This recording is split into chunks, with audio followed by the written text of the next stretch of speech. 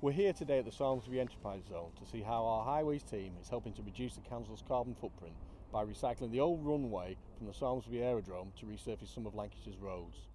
The Enterprise Zone is a well-connected site just off the national motorway network here in Samlesbury. The purpose of the Enterprise Zone is to create a base for high-tech businesses where they can come together and benefit from being in close proximity with each other and the BAE Systems site next door. If anyone else was developing this site, they would have to dispose of the large expanse of asphalt from the old runway. But as the County Council is responsible for keeping Lancashire's roads in good condition, we're taking the opportunity to recycle this material for use on our roads, helping to cut carbon and reduce waste. This involves using a planing machine to remove the material from the runway, then processing it to break it into small pieces. Finally, other things are added to create a material which we can use to resurface the roads. We're using over 10,000 tonnes of this recycled material to resurface a number of roads around Lancashire this year. It is used to form a base layer over which new asphalt is laid on top.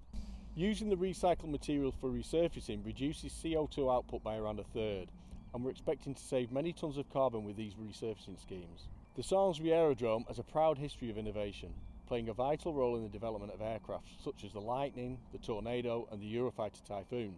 We're showing the way towards a greener Lancashire and playing our own small part in that history of innovation as we develop the Enterprise Zone site here in Samlesbury.